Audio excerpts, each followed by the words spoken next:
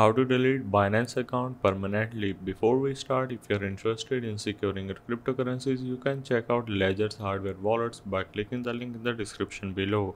So start by opening up your Binance, and then you're gonna need to click on your profile on the top left of your screen, and then click on your user ID again, and then you just need to click on this option of security. After that, you're gonna need to scroll down until you see manage account, and then click on this delete account option. Now you need to go for any reason that you like, and then you click on the continue on the bottom of your screen.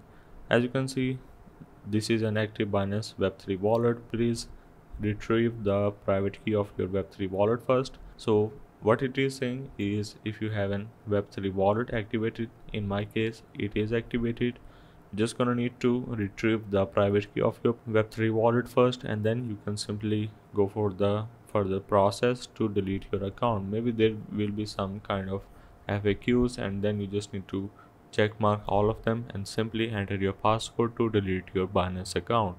Make sure there is no balance available into your Binance account, and then you can proceed further. So hope this helped. This is how you can delete your Binance account permanently.